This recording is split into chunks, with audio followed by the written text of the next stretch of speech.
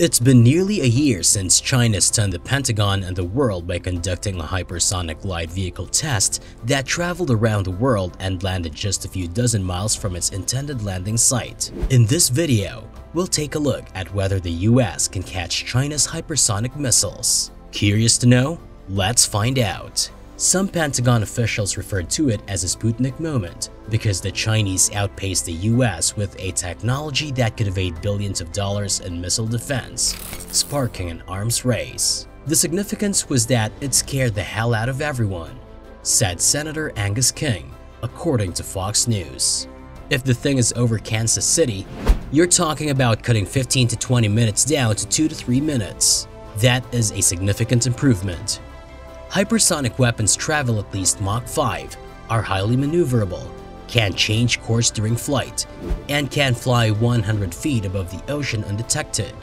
Senator King, who chairs the Senate Armed Services Subcommittee on Strategic Forces, told Fox News in an exclusive interview that the US continues to lag behind its adversaries. The senator from Maine attributes this to the US fear of failure, which distinguishes it from adversaries such as China. "I think we're probably 5 years behind where the Chinese are," King said. "They don't mind failing exams. We have this idea that we have to get everything just right and that every test has to be a success. They have a string of failures from which they have learned something." In nearly every public hearing, King has asked the Pentagon why it isn't investing more in hypersonic technology. "To be honest, the Chinese and Russians simply got ahead of us," King said. "We're in trouble if our Pacific strategy is based on aircraft carriers, and an aircraft carrier is vulnerable to a 6,000 mph missile." In June, the United States announced the failure of a weapons test.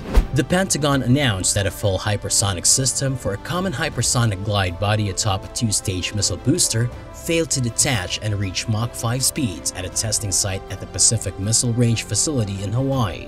According to the Missile Defense Agency, a ground-based interceptor missile launched from Vandenberg Air Force Base on Friday was supposed to hit its target, a missile launched 4,000 miles away from the Kwajalein Atoll. However, the interceptor failed to hit its target. Officials will try to figure out what caused any anomalies that prevented a successful intercept.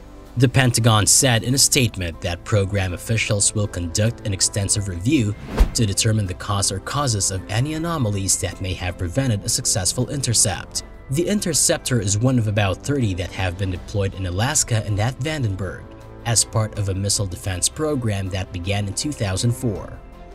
The Pentagon announced in March that it will spend $1 billion to station 14 more interceptors in Alaska. The military stated that it is reacting to North Korean nuclear progress. According to Reuters, the United States currently has 26 interceptors stationed at Fort Greely in Alaska and 4 at Vandenberg Air Force Base. The weapon is a sensor-filled package that destroys the incoming target with kinetic energy from a direct hit. It was the Missile Defense Program's second test at Vandenberg this year, and the system's first since flight testing was halted following a failed intercept in December 2010. The January test did not include a target, but rather a series of pre-planned maneuvers. However, just days after the failed test announcement, the Pentagon made a point of announcing 2 recent successful hypersonic tests on Tuesday. In May, the Defense Advanced Research Projects Agency conducted the first flight test of a ground-based hypersonic boost glide system launched from a standard military truck at the White Sands Missile Facility in New Mexico. Recently, the Air Force successfully tested a hypersonic missile that could be launched from under the wing of a B-52 strategic jet bomber off the coast of Southern California. Last week, Russian scientists mocked the failed US hypersonic glide vehicle test, claiming that the US design model for hypersonic weapons is too complex. In the new defense bill, Congress is asking for $292 million to fund more hypersonic research and development. Senator King compares hypersonic weapons to the introduction of the longbow, which helped the British defeat the French at the Battle of Agincourt in 1415 when they were outmanned, and the stirrup, which allowed Genghis Khan's soldiers to steady their shot from atop a horse. "Technological advances frequently determine the outcome of conflict," King said. "And hypersonics, in my opinion, are the game-changing strategic difference in any future conflict in which this country finds itself, and we're falling behind. John Plumb, the first Assistant Secretary of Defense for Space Policy, agreed during a confirmation hearing earlier this year. In response to Senator King in January, Plumb stated, "It certainly appears that we are behind." In November, outgoing Joint Chiefs Vice Chairman General John Hyten was the first to warn that the United States was losing the hypersonic race. Recognizing the threat these weapons pose, the United States military has resorted to using hot air balloons as an early warning system to protect the country from hypersonic weapons that can now evade U.S. missile defense systems.